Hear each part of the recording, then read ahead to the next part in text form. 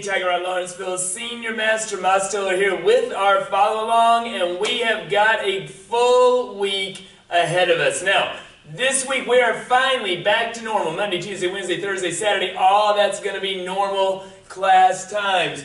We are focused this week on deception and block counter, combining those two niches to make that a more impressive setup and system. In addition, we're still on the rest of full Hoam, full legacy form, all the reactions, the hybrids, making sure you get your stripes, make sure you are memorizing your story card concept. Now, April 8th is our testing. That is the next event we are planning for. Make sure we have planned ahead for that, and let's make sure we get ready. In addition, there's going to be some other announcements I'm going to be making this week, so just keep an eye out for those. We have a busy week, a great week ahead of us. I can't wait to see you on the mats.